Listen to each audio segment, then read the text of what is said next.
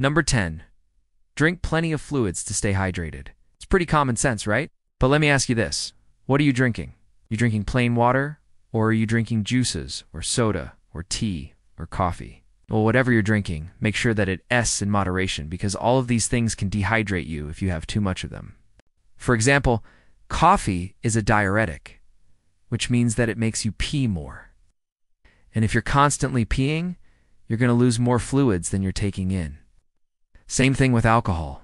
Alcohol is also a diuretic. It's very dehydrating. You can actually become severely dehydrated very quickly if you're re-drinking alcohol without replacing the fluids that you're re-losing through urination. So what you want to do is you want to drink at least half your body weight in ounces of fluid every single day. So if you weigh 150 pounds, you want to be drinking at least 75 ounces of fluid every single day. Now that doesn't mean that it all has to be water. You can have some of that fluid in the form of juices or teas or even milk. But it's very important that you do and forget about fluids when you're redoing fasting, because you can get severely dehydrated very quickly if you're not paying attention. And here's one of my favorite fruits for hydration: grapes. Why grapes? Because they're about 80% water.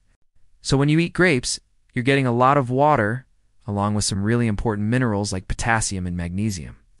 In fact, I like to make a grape smoothie. All you do is take a handful of grapes, put them in a blender with some water and a little bit of lemon juice and blend it up and drink it.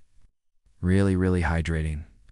Another great thing about grapes is that they help maintain the fluid balance in your cells. They support your kidneys and they aid in natural detoxification. All right, so remember, stay hydrated, drink plenty of fluids, especially during your fasts. Make sure you're getting electrolytes and you'll be just fine.